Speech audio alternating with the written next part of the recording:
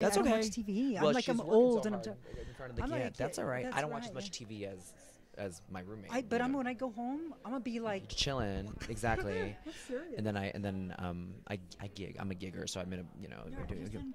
No, well, I have done stand-up, yes, but that's not my focus is acting. And then I'm in an upcoming Reese Witherspooon, Nancy Meyers movie coming out later this year, and then an episode of Criminal Minds Beyond Borders. So I've just that finished. That's post-production. That's all done. Yeah, it's wrapped, so it'll come out this holiday season. So anyway, so. Okay.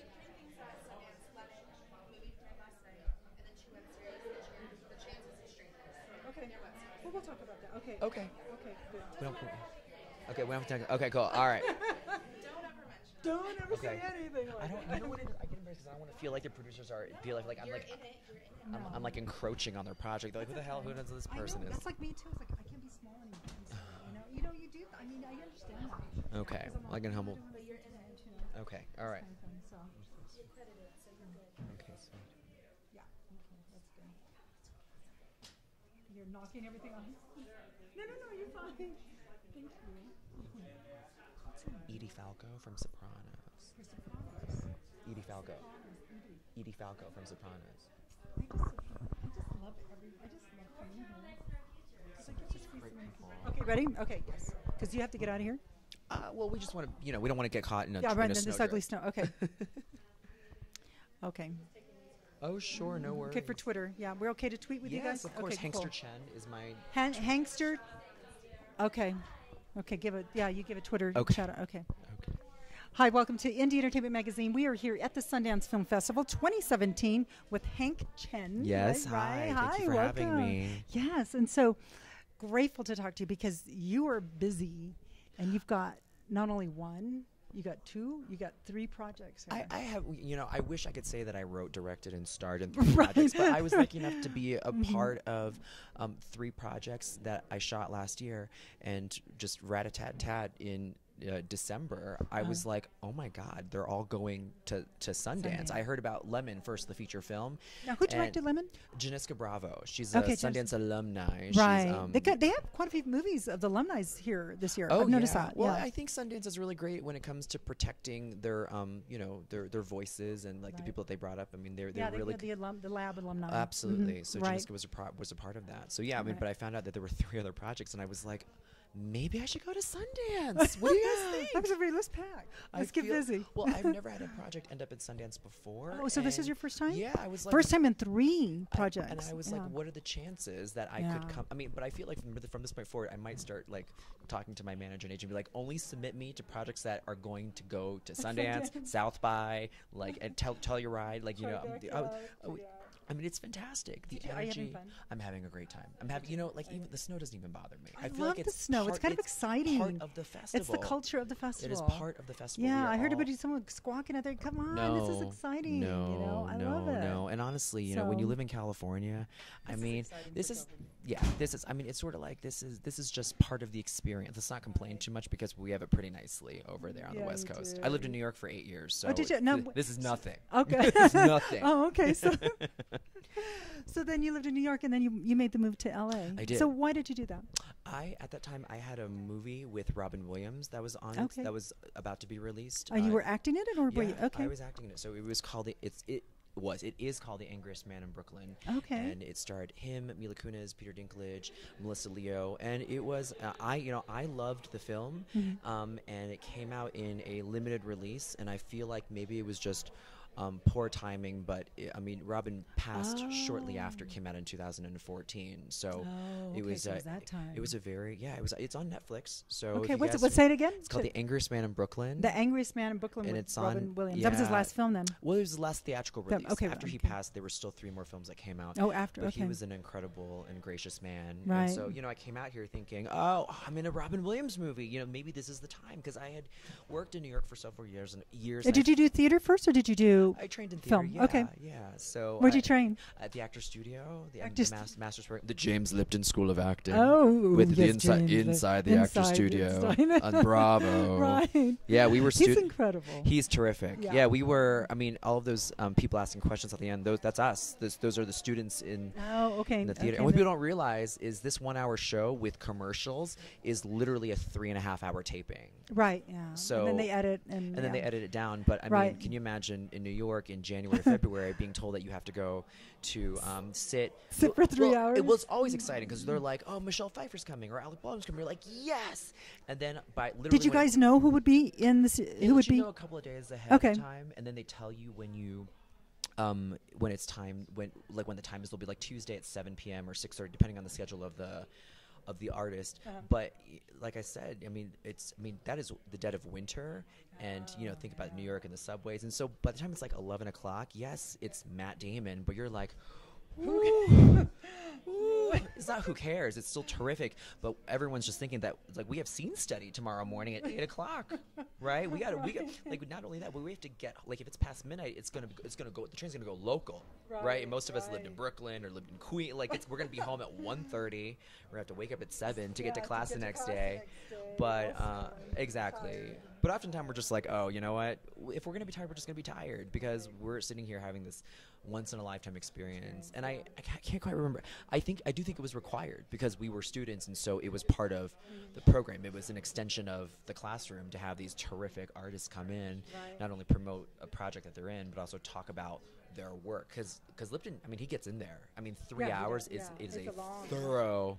And you have to prep. I was a radio talk show host, and when you do like the debut, I mean, you prep. Those are hours before. Go back and watch this episode. His stack of blue cards is this thick. Yeah, I've seen. Yeah, and he's amazing. He's a great. He doesn't. I don't know if he's. What would you call him? A journalist? Would you? I don't know. Interviewer. He's everything. He's everything. People forgot he was an actor on a soap in the 60s. I forgot which Probably one. Probably a voiceover as well. He did. His voice is amazing. Right. He in the mid 2000s, he was like Conan loved bringing him on and doing a bit with like the horny manatee or whatever. I mean, James Lipton does everything. He wrote some musicals that went to Broadway. Right. I know. I found that out. And I think he did. I think he started inside the Actors Studio literally when he was like 60 years old. I mean, it was his like third, fourth, fifth chapter, and it's just. And don't you appreciate people like that? This is a man who knows how to reinvent himself. Right. He's the Madonna of acting. Right. The Madonna. Right. Just constantly reinventing himself. Right. So tell us about one of the Project Lemon. It stars. Stars Brett Gelman. Brett Gelman and Jacza Bravo are married, and Jacza and Brett wrote it and produced it together. Okay. Stars Brett. He's been overdue for a starring vehicle for a very long time, and it's one of those things where it's like, hey, maybe you got to create your own work in order to showcase what you got. Yeah. But that's a good point because there's a lot of that here. I've noticed a lot of people that directed, they wrote. And they star in. Yes. So, and I don't think there's anything wrong with that. No, in fact, that's how it should be. That's a real mega star. Yeah. If you feel like you're not being given the opportunities that you then create it, right? Then find a way to create it. I mean, look, it's still war because it's hard to get any movie made, but I mean, they did it, and I can say this because it's been released. Brett Gelman will be in season 2 of Stranger Things. Okay. I'm so excited. Have you watched that. Stranger Things a little bit? I have not. I know. We were talking about afterwards. I mean, before that, I don't watch it. It's hard. There's so much good content out there, but hopefully someone will watch this and get very excited because Stranger Things on Netflix. Okay, you do. Okay, yeah. There's some people that he's terrific, but he just called in all of his friends, and so Judy Greer's in it, Michael Cera, Megan Mullally, Shiri Appleby, Fred Melamed. So he pulled them all in. And it's terrific. It was really well received last night, and I'm lucky that I met him and Janiska through the traditional route through a casting director and auditioning, but since then we've kept in touch, and I was at Brett's 40th birthday party, and he's a really kind and generous man, and I think he's finally getting his due. And I hope that this continues for him, and I'm just happy to be a part of it. I have a supporting role in it, and it's his movie. Right. So I'm happy to be here. And the thing too is there's a lot of people in this business. I think it gets a bad rap because there's a lot of nice people. Talent and behind the scenes, good people. Yeah. And so I think sometimes it gets a bad rap that talent is this or that, but No, you guys are pretty cool. Well, there's some mean ones too that make the other ones look bad, right? Right. Those are the ones that the media sometimes really stands out. Yes, of course. Really, brings to light their behavior or whatever. But they're really some really good people. Yes. Yeah. Absolutely. Yeah. And so, so did you always want to be an actor when you were young? I think. When did you get this notion? Well, I was kind of raised by the television. I think my mother regrets it now, but no, she did regret it. Well, I mean, like my parents are Chinese, and so English is a second language for them. And she tells me, come here from China? They were part of that second generation. Okay. So they were, the grandparents went from China to Taiwan during World War II, during this whole debacle. So they were my mother was born in Taiwan. Her older sisters came over. My dad was like 3 months old. And so they were raised in Taiwan, but they're not Taiwanese, if that makes any sense. Right, yeah. Right, but culturally Chinese. And they came over here in the late 70s and had me, a while later. And they did the best that they could. But I think they said, and I don't remember this, but I remember parts of it, but I think they said the first day of preschool I showed up, I didn't understand what anybody was saying. So they took me home for a week and sat me in front of the TV, and I watched Three's Company reruns. And A Star Is Born. And I watched. I learned. That's a great story. And the funny thing is, like Three's Company, I was like, I don't think they understood any of the innuendo because I watch Three's Company reruns now, and I'm just like, oh my, this is a dirty show. This show is so filthy. And I learned English from television, and then I would say television had an impact later on in my life, during middle school and high school, and it helped with my coming out process. Okay.